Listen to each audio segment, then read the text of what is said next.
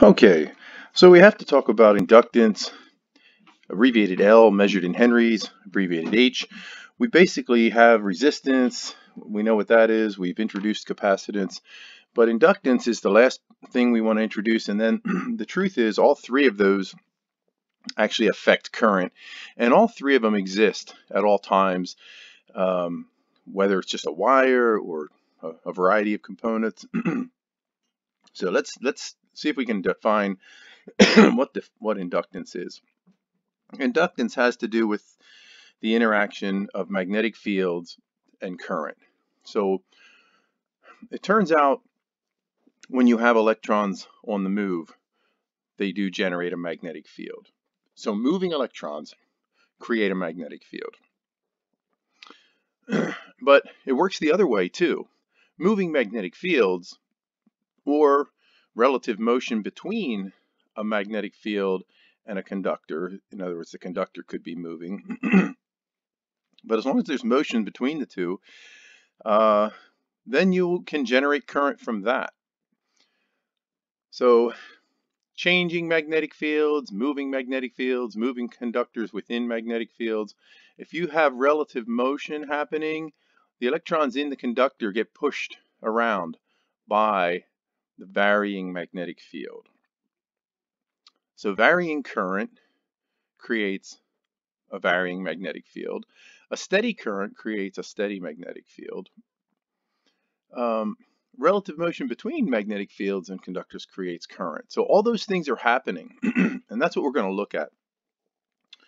But the ability of a magnetic field to induce current in a conductor, in other words, give those electrons a push, that ability is known as inductance. It means that the magnetic field can induce a current.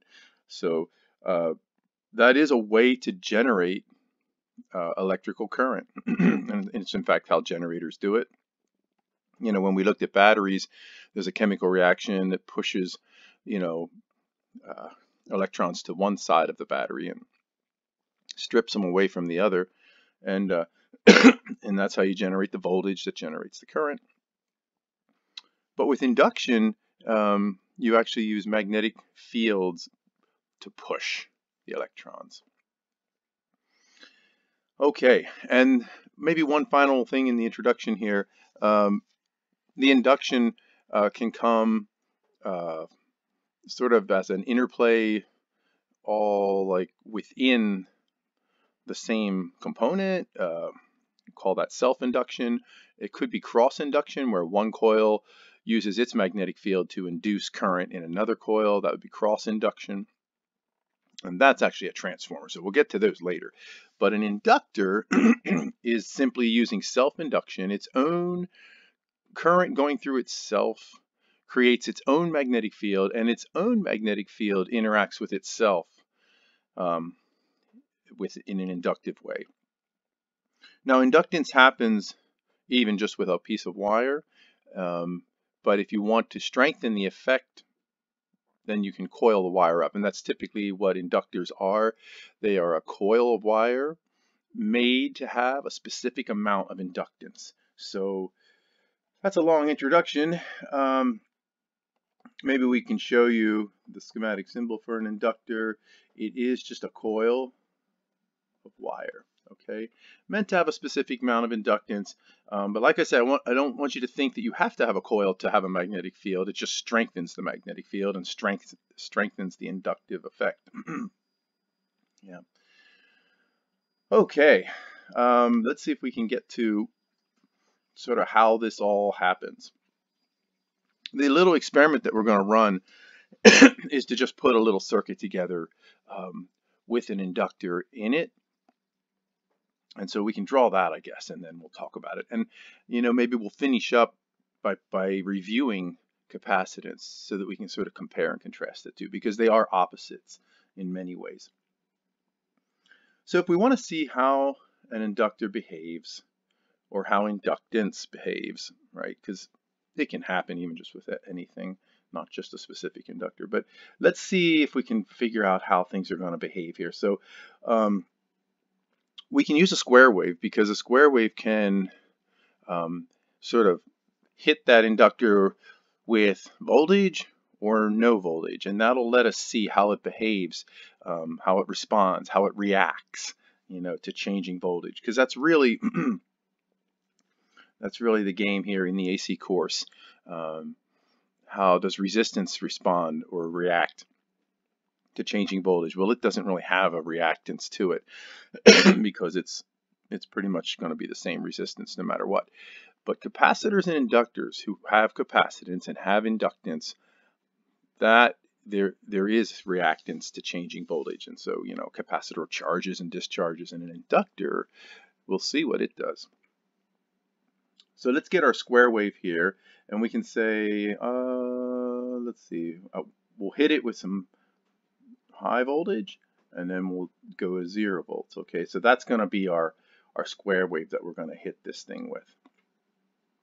Okay, and actually, you know what? Let's not make it so big.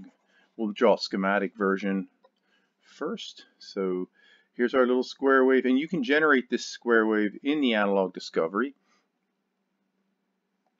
And let's subject our inductor to that square wave. Let's do one more thing. Let's put in a resistor, because we can watch the voltage across that resistor, and that will tell us what circuit current is doing, right? Because Ohm's law is straightforward. In fact, in the experiment that we're going to do, we're going to put a 1K resistor here and watch the voltage across it. And of course, whatever voltage we see across it, that'll be the current that's running in the circuit in milliamps. Okay. Well, at the first instance, voltage all of a sudden is applied to this simple series circuit. Current will attempt to flow. And boy, that's a key word, attempt. Because what's going to happen is, as soon as current tries to come through this inductor, remember what we said about moving electrons, they create a magnetic field. So at first there's no current, and then current's going to try to start, but as current tries to start, think about it, it's increasing from 0. So what's going to happen is we're going to get an expanding magnetic field, because current was 0, and now it's all of a sudden trying to get going. And as current tries to get going through an inductor, a field expands outward, a magnetic field expands outward across the inductor itself. And that causes an induction within the coil itself. And the induced voltage, or the push that comes from that expanding magnetic field as current tries to increase, is actually a backwards voltage that's generated, pushing back against the current that's trying to flow. So they would call this a back EMF, or electromotive force is what that stands for. Or another word you'll hear associated with that is buck.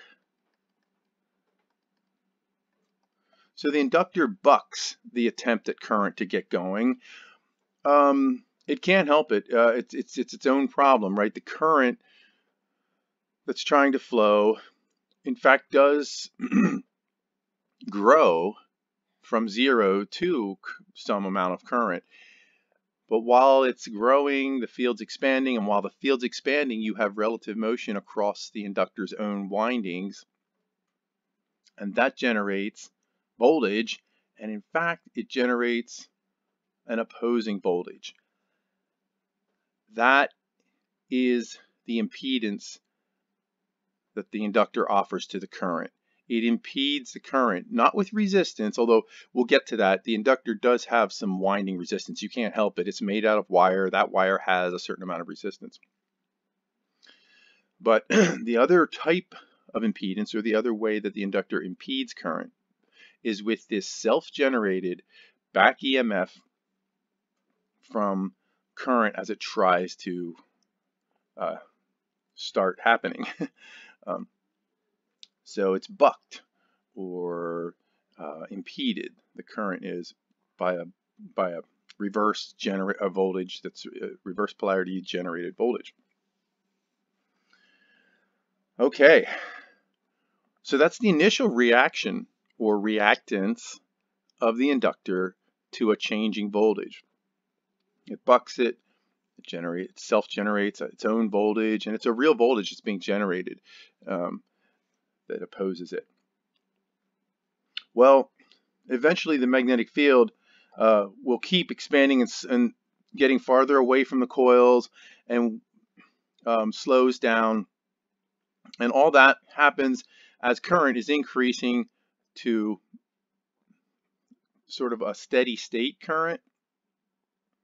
So this all equalizes, and at that point, the magnetic field around the inductor is no longer moving. There's no longer any voltage, reverse voltage generated.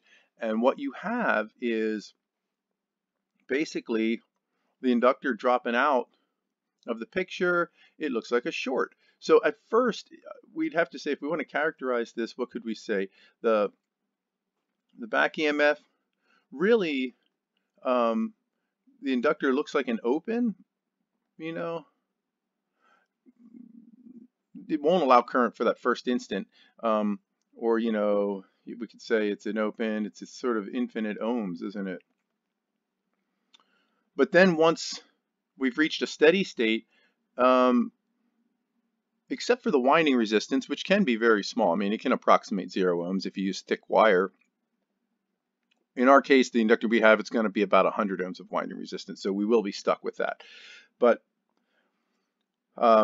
accepting the winding resistance, the inductor starts by looking like an open and finishes by looking like a short. You know, 0 ohms. Again, that's with winding resistance that would be insignificant. Like I said, we have 100 ohms, but not exactly insignificant. But so just to sort of map out the whole reaction that's happening, the reactance of the inductor to a changing voltage is what we're trying to sort of show you here. So far it looked like an open, then now it looks like a short. When it gets to the steady state, the magnetic field stops expanding at some point. So the back EMF is gone. We have a magnetic field, but if current's not changing, the field's just stationary. There's no relative motion. There's no back EMF. So that all goes away.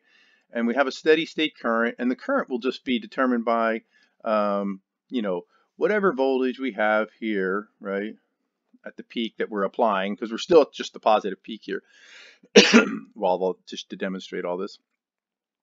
That voltage divided by the 1K, yes, we've got a little bit of the 100 ohm we'd have to wrap in there, but that's the current that'll be flowing, and everything's fine. The field is stationary because if it's a steady current, it's a steady field, there's no relative motion, there's no generated voltage. Okay, so it looks like an open, then a short. Well, we're not done. There's one more big effect.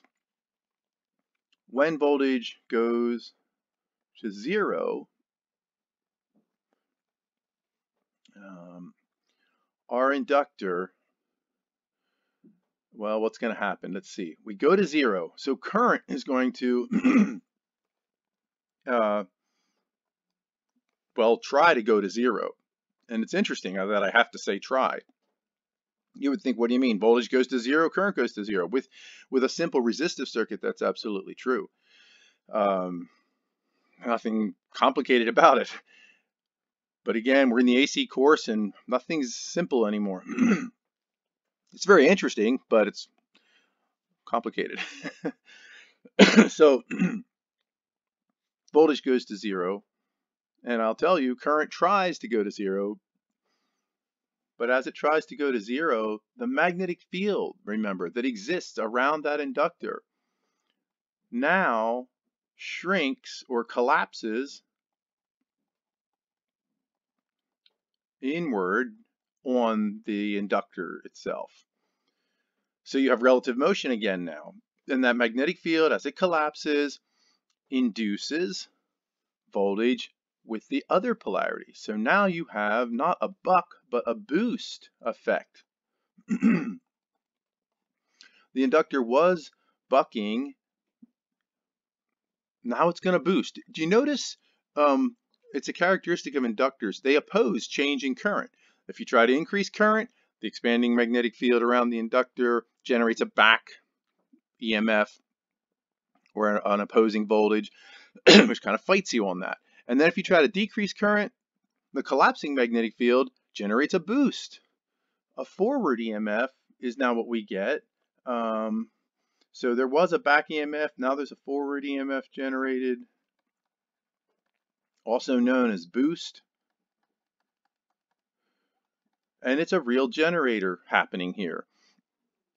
It's relative motion between a conductor and a magnetic field. It's all wrapped up in itself, but that forward push makes the inductor turn into a little source of its own. It's a little generator now that's going to push current forward. In other words, sustain it. What did we have here? You know, we have our voltage source, the square wave, go to zero, so it's not pushing anymore.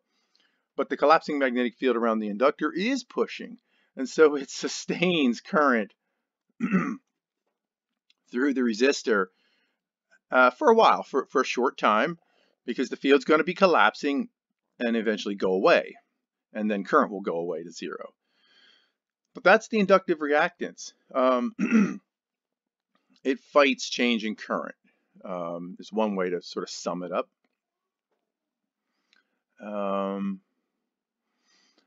So I think that we've mapped out the whole effect, and then we can draw it with waveforms. Let's see, we've got this open, we've got the short, that's steady state current. That's the steady current. It looked like an open at first when we tried to initially get current going. Then when we try to stop current, how would we describe that? It's sort of a boost here. I'll just use that word again. Or some people might say like a kick. You get an inductive kick. That can be really dramatic, by the way. We can probably do some examples for you, but that collapsing magnetic field can happen very quickly, and the speed of that relative motion generates a higher voltage. If you, for example, open up the circuit and force current to go to zero with an open, it's kind of like popping a balloon. You get really high voltage kick from the inductor because the magnetic field collapses very rapidly then,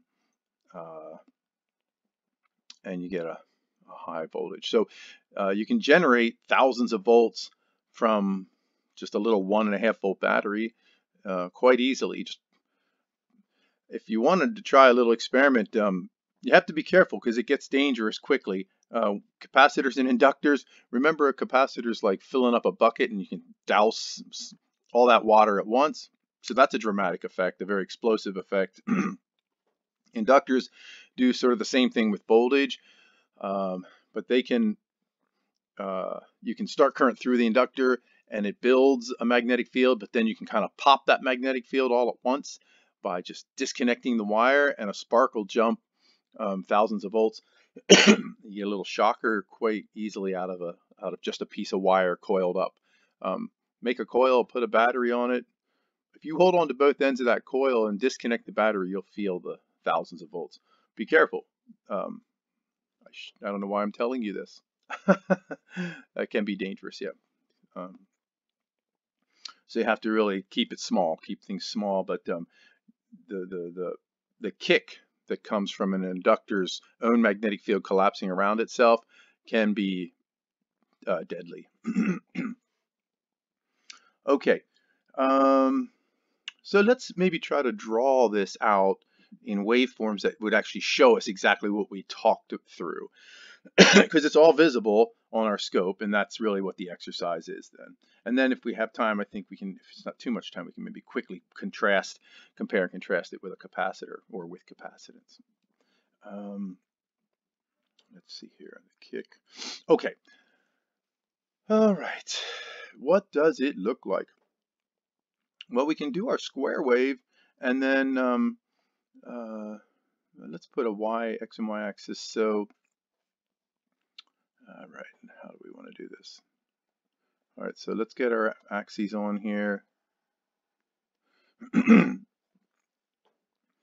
First thing, we could use one channel of our scope to be watching across the 1K resistor. And what you'll see is current starting at 0, but growing. And it grows at an exponential rate.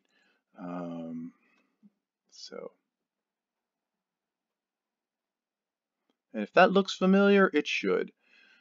Chapter 16, I believe it is, in our textbook, if you want all the information on time constants, it turns out just like we had an RC time constant, there is also an LR time constant. It's just a lot of the same concept, but everything's opposite, if that makes sense. We'll see. If you remember that this current that I show for a capacitor, that's voltage will increase as the capacitor charges up. Here, current grows as the magnetic field slows down. You know, it initially is cutting through the windings rapidly and close, and then farther away. So it's L divided by R tells you how quickly, in seconds, how fast current will reach 63% of its maximum current here. And after 5 time constants, you'd be at about 99% of the way there, 99.99, whatever. So time constants show up again. But that's good for you to know that inductors, they have time constants too. But it's not L times R, it's L divided by R. It tells you how many seconds it'll take to reach 63%. After another time constant, it goes to 63% of the remaining distance, etc. So it's current that grows instead of voltage. And we can see that with, let's put channel 2 of our scope across the 1K resistor, and you will see current growing in time. The other thing you'll see is the voltage with channel 1 right across the inductor. Let's look at the voltage of the inductor itself. And we said it looks like an open at first. Well, because it bucks this change. So if you're here, the inductor's here right away. As soon as you apply voltage, the inductor gets all of it, because just like an open gets all of it, going back to the DC course theory, an open in a series circuit gets all the voltage, and the inductor looks essentially like an open, or like infinite ohms anyway, because the reverse generated voltage completely opposes the source voltage, and so it gets essentially an infinite ohm of impedance. It's not resistance, it's a different kind of impedance. It's coming from a reverse generated voltage. And that's what we're going to put all together for you very soon, is the fact that there's maybe 3 kinds of impedance to current, 3 things that impede current. You know, resistance is just one of them. But the other types of impedances happen maybe from voltage that's generated in reverse, and a charging capacitor has sort of that characteristic of an opposing voltage. As it charges up, it opposes with that charge, and then the inductor also, as it generates an opposing voltage. So caps and inductors, they have their own opposition to current that comes from their, in a cap's case, it's charged voltage, and in an inductor's case, it's induced voltage, it's generated voltage. So that puts us looking like infinite ohms and getting all the source voltage for the inductor.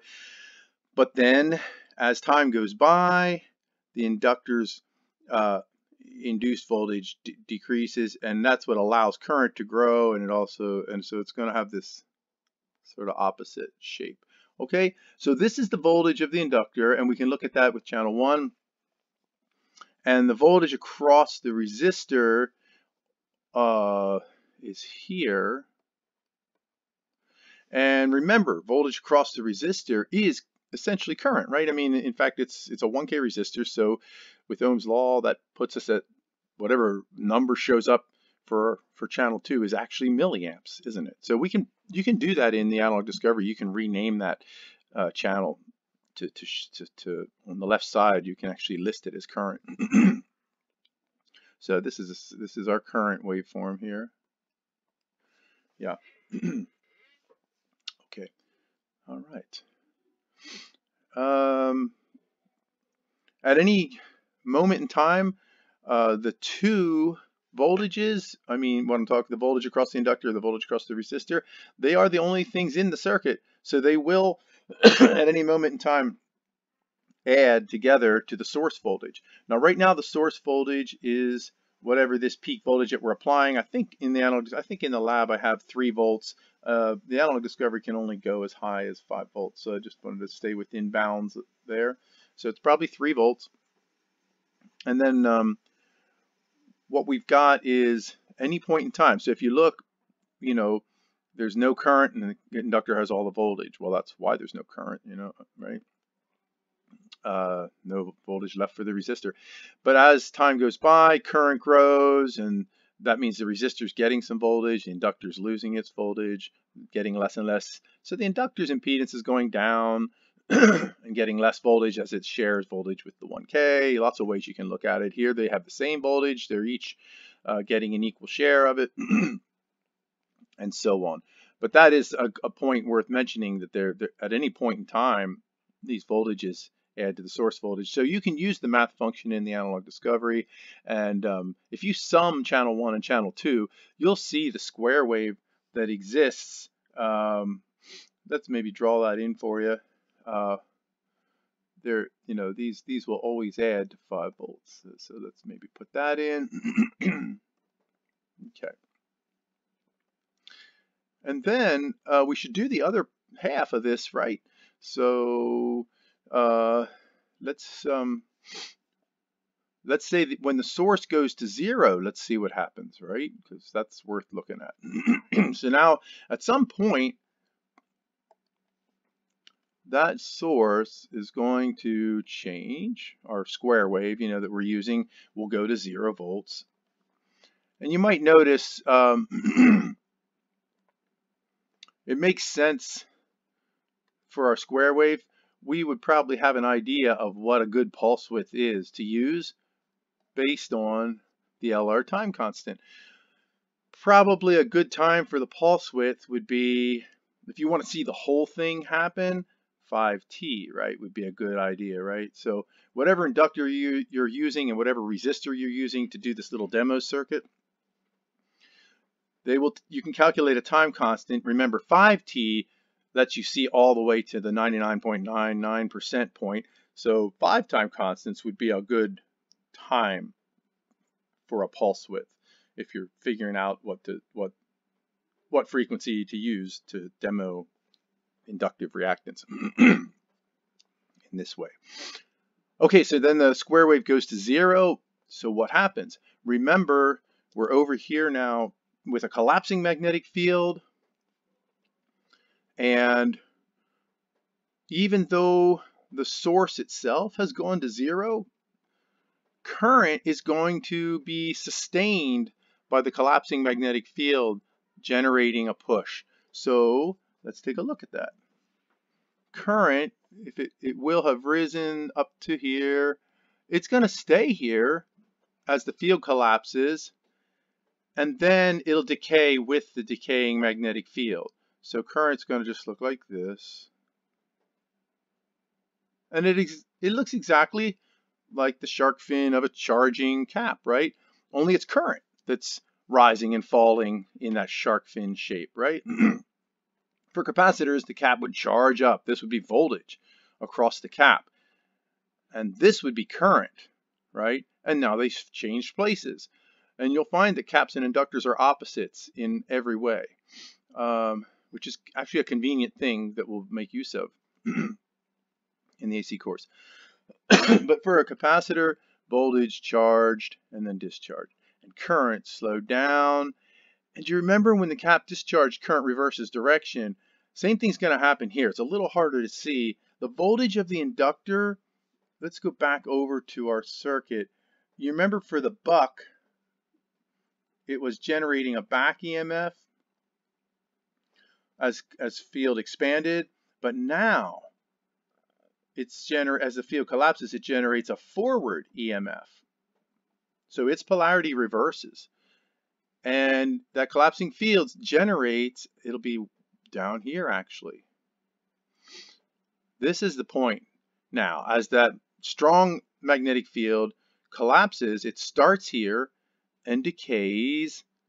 So the generated voltage that's pushing current to keep it going even after the source has gone to zero, because remember our source here, our source is at zero.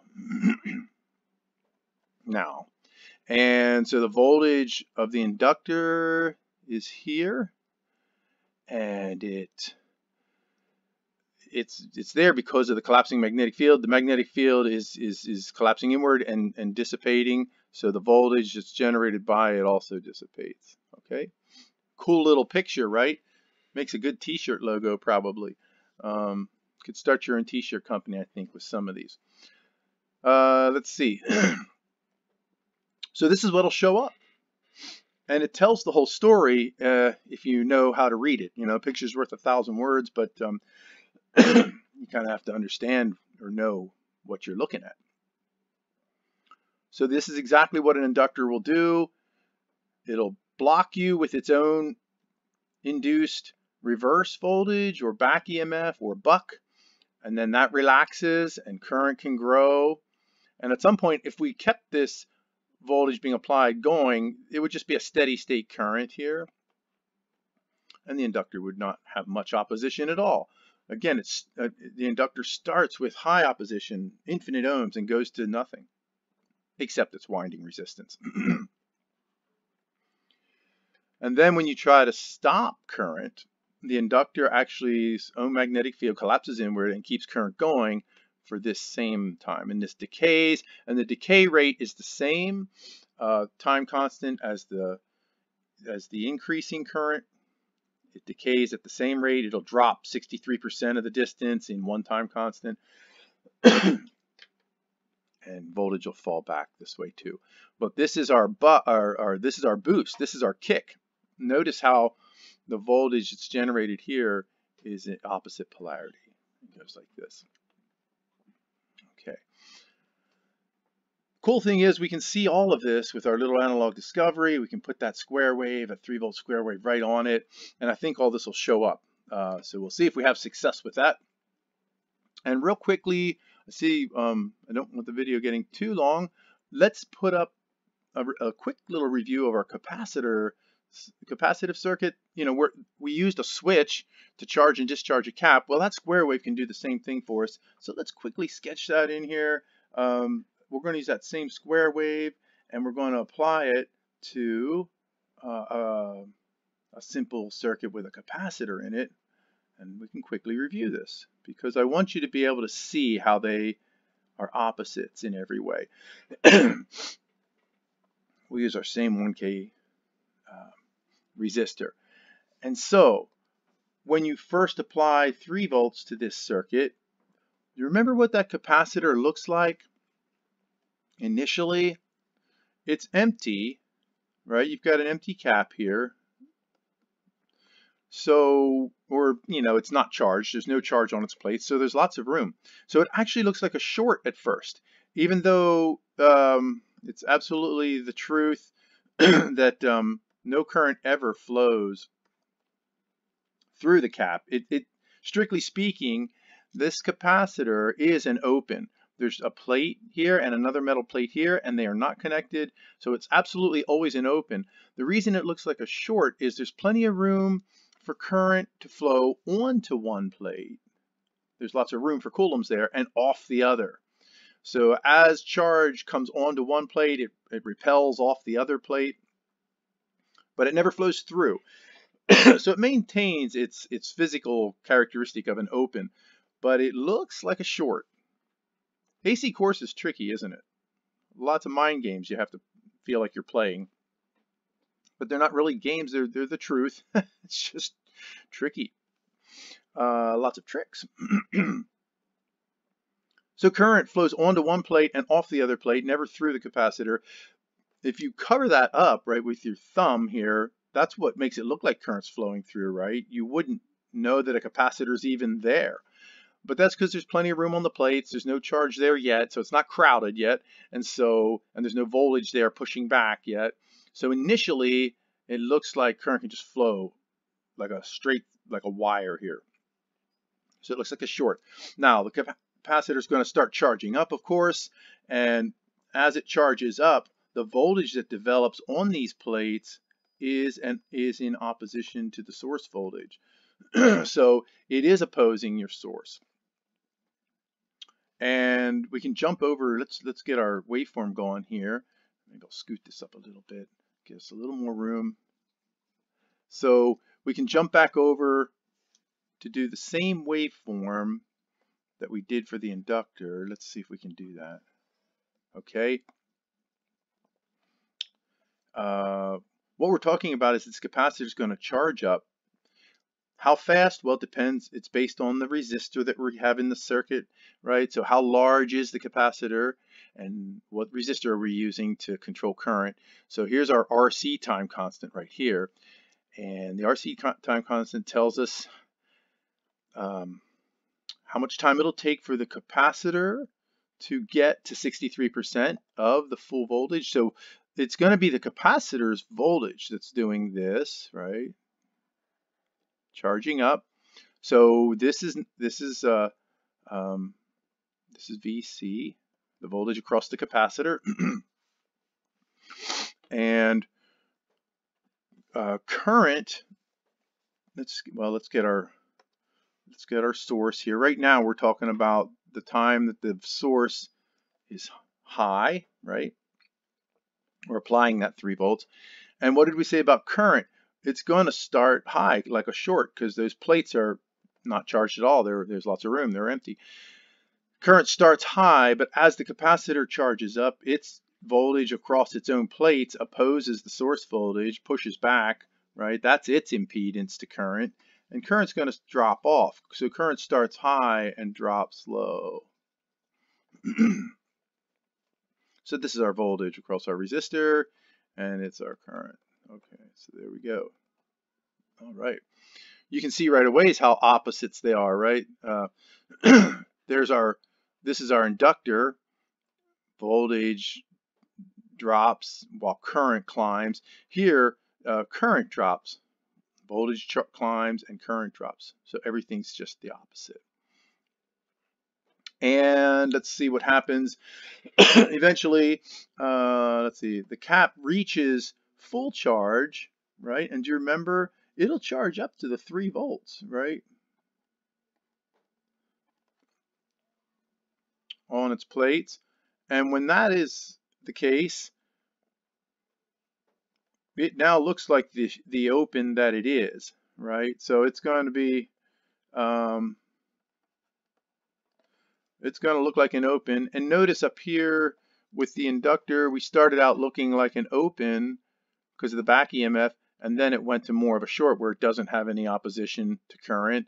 If the steady state magnetic field is there, it's not relative motion. Here's the opposite. We start looking like a short and we go looking like infinite ohms, which is pretty easy to see, I think, because that's exactly what it is. Physically, it is an open. So once it's all the way charged up, it's an open. And then we'll get to the last part, which is the discharging. This is an initial state, sort of an empty thing. That's what makes it look like a short. But yeah, the cap will get, the other way you can see it is the cap, of course, it's physically an open, but it also, when it has the 3 volts here, this 3 volts from the source, right, has this polarity. So they're in opposition to each other and they just cancel each other out. You know, lots of ways to look at it. when the source goes to 0, let's see what happens. So the source then will do, we have our square wave that we're using to test this whole thing out and sort of show us all of this in action. So when it goes to 0, what do we have? What we have is we have 0 volts here now, and the capacitor though has 3 volts of charge. Just like the inductor had a magnetic field that could now, sustain current, the capacitor has an actual voltage on its plates that can sustain current. So essentially the inductor's version of discharging is its own magnetic field collapsing back inward on itself. Think of it like a balloon for an inductor. It's a pretty good visual. When you first start, you're blowing up the balloon, and then when you try to stop it, the balloon itself, collapses and returns that air. And a capacitor does it a little more, I think, easy to understand. It just charges up and then it'll discharge. And we saw that we were using a switch instead of a square wave to change states for it.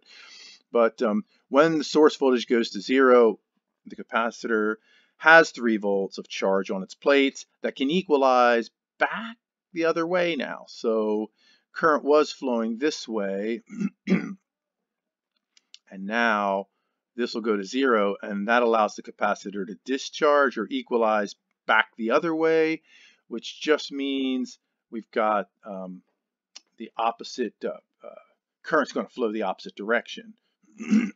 And it will start high again, current will, because you've got the full 3 volts charge on the capacitor initially, which will, maybe I can sketch this in for you so you can keep track of what I'm talking about. Current's now going to go this way as the cap discharges because the source goes to 0 volts. Notice the polarity on everything reverses, right? The polarity across the resistor, which is showing us the current. So current's going to be opposite, but it's going to be that maximum current. Again, it'll start high while the capacitor has the full 3 volts, and as the capacitor discharges and loses its voltage and discharges down to 0 volts, current will follow. So let's let's show that. I'll scoot this up a little bit here. We said current will start high again. When the source goes to 0, the capacitor still has voltage. So look, current is going to be doing this, starting high and then going down to 0 as the capacitor discharges and loses its voltage. Not a very good line there. But you get the idea. So, and again, we can compare that with the inductor, and we'll see that the cap and inductor are very much opposites, which, like I say, will be useful for us. That is the whole picture of how inductors react to changing voltage and how capacitors react to changing voltage. Inductors maybe buck and boost, capacitors charge and discharge. Maybe I can write that in here for you. Let's see, yeah, that's sort of some nice words. First it's going to charge, then it's going to discharge. And a cap's going to look like a short and then an open. Where an inductor is going to look like an open and then a short. So everything you want to describe about the two, you find yourself saying the opposite things. Yeah. If you give a capacitor more time, then do you see current depletes? If you give an inductor more time, current increases. I'm talking about this time in here. That's something to keep in mind because later on we're going to tie all of this in with the impedance that you get based on frequency. So I'll just throw it out there. What did we think about time here? If you give more time to an inductor, current goes up. So more time means maybe more current, which means less impedance, right? Impedance goes down over time. So as time goes up, impedance goes down. And time going up, if it's period, means frequency going down. So when frequency goes down, actually we use Z for impedance, okay? And don't worry, we'll do a whole session on this. But look at that. For an inductor, I don't want to make that look like division.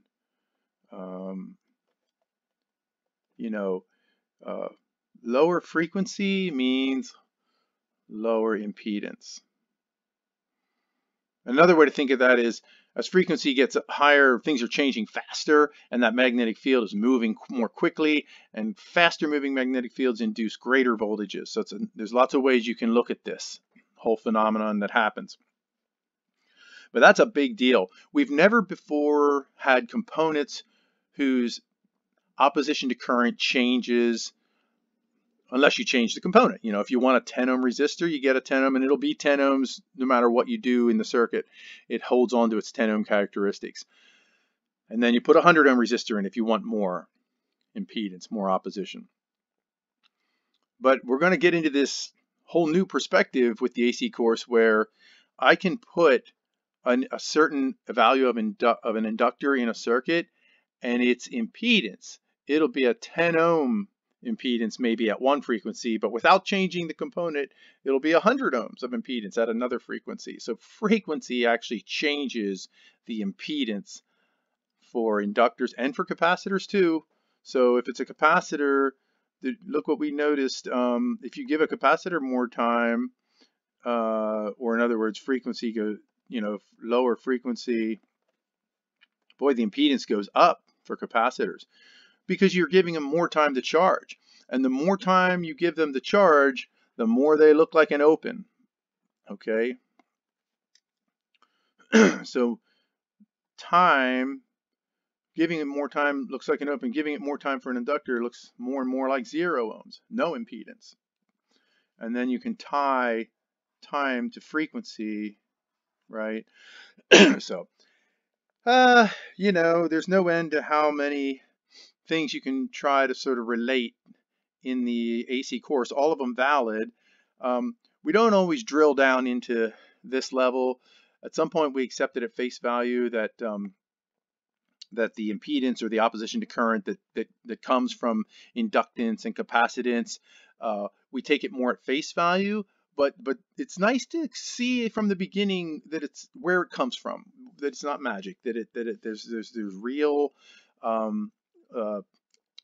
easy enough concepts to see. I think it's hard to trace the concepts and hold them all together sometimes, all the way to the higher levels of just, what we'll be doing down the road. We don't always trace it all the way back to its roots, but we like to start with this to show you where it all comes from. And then not to worry, I think even for myself, I struggle sometimes if I'm trying to trace it all the way from its beginnings and root causes. That can give you a headache after a while. But we do start moving forward and saying, okay, we will find ways to calculate the impedance of a cap and a resistor and an inductor. What will really happen is we've got three types of opposition that are all happening. Resistance contributes opposition to current, inductance contributes opposition, capacitance contributes opposition, and we'll find ways to calculate those and just stick with our nice easy math formulas. We don't always have to take it all the way back to this sort of illustrative way of looking at it. And I mean, there is one more wrinkle I mention, and that is those three types of opposition to current, they do all combine to form total opposition to current, known as impedance. One other bit of bad news is they don't happen at the exact same time, which means you can't just simply add them, but you have to geometrically add them. So, I mean, one more little piece of bad news there, or good news if you want to be caught doodling that in the coffee shop. Another impressive little bit of of a look that is. So we'll get to that, but we will find ways to combine um, uh, the the um, the opposition uh, presented by resistance, presented by inductance, presented by capacitance into a total opposition to current known as impedance, and that impedance uh, varies with frequency. That's the last thing to always remember. It's not that you have components now that are just static and whatever opposition they offer, that's it. No, the opposition they offer varies with the frequency that you apply, which it's not a bad thing. It's a great thing. It opens up the doors for filters. You can then do voltage dividers with these reactive components where the output of the voltage divider then varies with frequency. So now you have variable voltage that comes from variable frequency. So depending on the frequency, you get a different voltage output. So it's all great stuff that you can do with it. Is it complicated? Yeah, it is getting a little complicated. We'll map it out. We'll get, the key is to stay organized. So we'll use we'll use some nice spreadsheets so that we don't lose track of our calculations. And then you'll see it's not so bad. But yeah, it's a lot to introduce, I admit.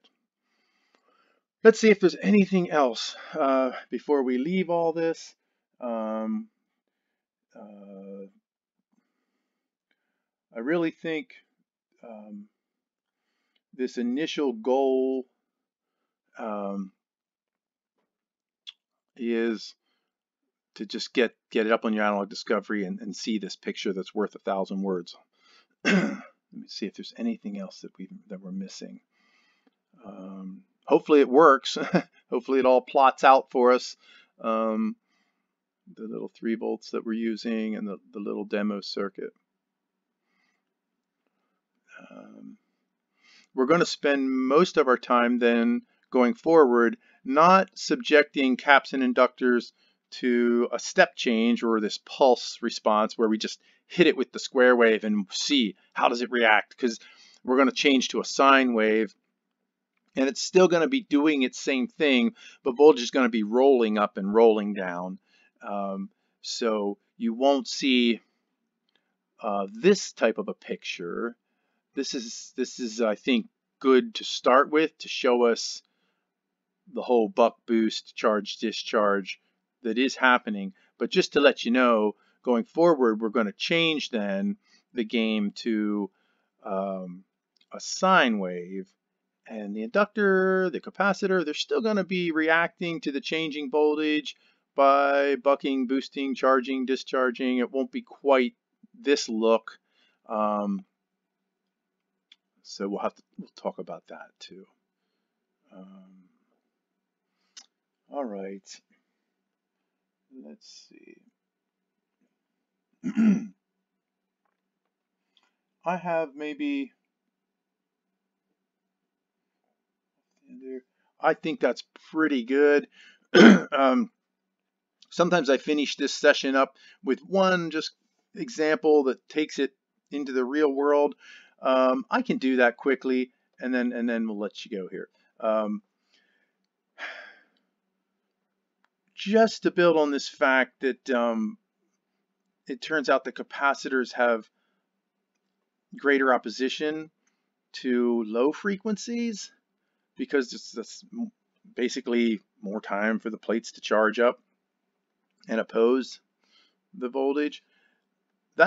Here's a use for that. If I have a little speaker, a tweeter that I don't want low frequencies to get to it because it'll blow it out, I can put a capacitor right in series with it. So this is like a simple example of an application.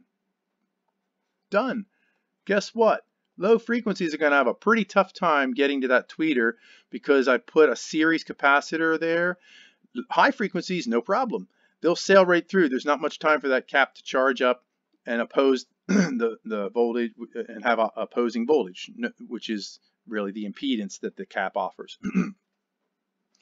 So it won't have as much impedance to offer to high frequencies. So high frequencies will sail right through, kind of onto one plate, off the other, of course.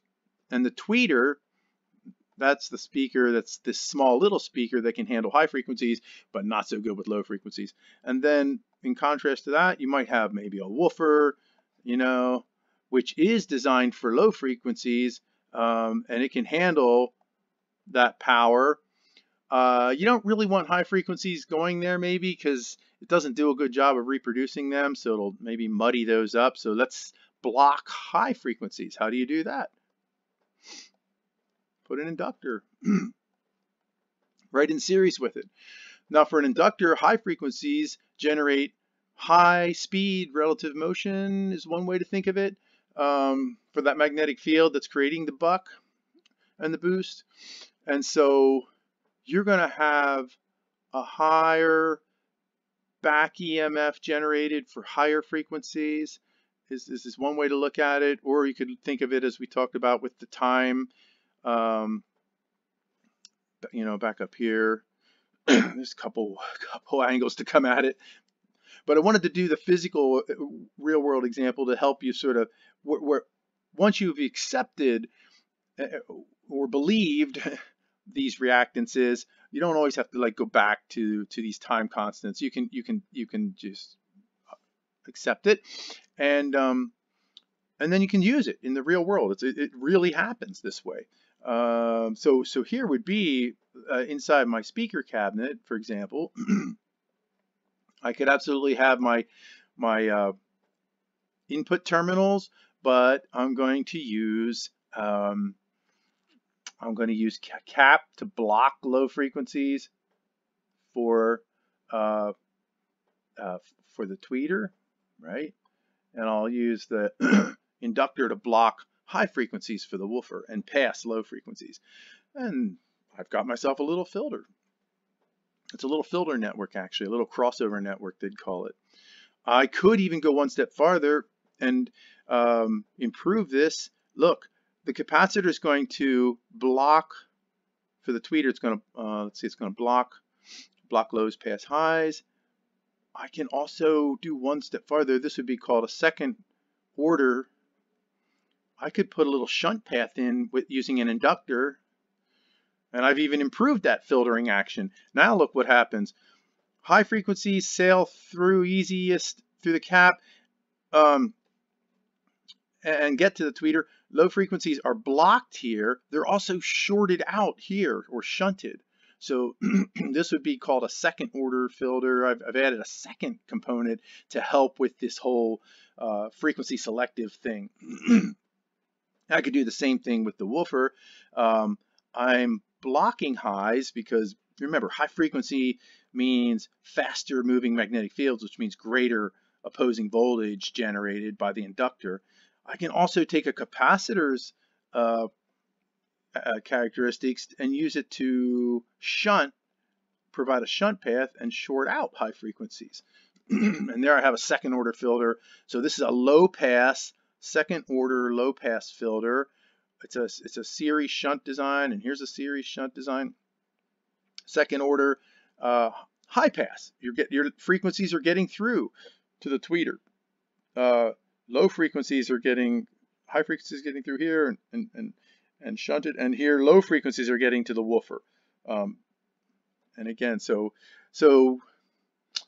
just to give you some practical real world example, there's a ton of them though. That's just one of the simplest ones I can do for you real quickly to help you see where all this lands in as far as usefulness. Of course, it's very useful. Yes, it's a little bit to get your head around all of it, but in the end, it pays off big time. How much you can do with this, and that's just, like I said, that's just one example. And also, like I say, the good news is we'll get comfortable with the fact that, you know, capacitors have high impedance for low frequencies and low impedance for high frequencies, and the opposite's true for inductors. We'll get comfortable with that to the point where we don't always have all this imagery in our heads here. I mean, from this opening session, this sort of fades into the background. We kind of have it as sort of a nice thing sitting in the background that convinces us that all this is real, and then we go forward and start doing stuff with the actual behavior of caps and inductors that we've already proven to ourselves. So this is job one. Prove it to us. Prove it to ourselves using the analog discovery. I hope we can get these pictures on our analog discovery, and I think we can. It's tricky. Square waves are not friendly at all in electronics. They're one of the toughest things to handle. So we'll see how good of a picture we can get for an inductor, and we can maybe repeat it for the cap, and we'll see how we do with that. That's one thing in the back of my mind. I know that's always a hard. I hope we'll see how noisy it is or how clean it is. We'll see what we can do. All right, well, we've hit the hour mark, so I really want to wrap this up. I guess I'll stop there, and in upcoming sessions, we will tackle putting together the total opposition, like I mentioned. I'll put it over here in the bottom left corner. Now we know that you have things like resistance. We've always known that. We kind of knew capacitance a little bit, and inductance, and we got to put them all together. And the way we're going to do that is we're going to say to ourselves, resistance offers some opposition. We're going to talk about reactance. X is reactance. We're going to talk about capacitive reactance, inductive reactance. That's what all this was about, to show you how they react to changing voltage. And we're going to put all that together. These are the types of opposition to current then. Resistance, capacitive reactance, which is an opposing voltage, and inductive reactance, which also generates an opposing voltage. So these are kind of opposing voltage type oppositions. This is good old how easy or difficult is the path type opposition. And we're going to wrap them all together, the three of them, into total impedance Z. But like we said, the bad news is we can't just add them up simply. We can't just say R plus XL plus XC, XC plus XL, but we have to geometrically add them because they don't happen at the same time, exactly the same point in time. You can kind of see again that happening here a little bit. They're opposites. So the voltage that's generated by the capacitor does not happen at the same time as the voltage that's generated by the inductor. So we'll do that in another session. We got to wrap it. Good luck with the little picture. Try to get this up on your analog discovery to see all of this proven out. Okay.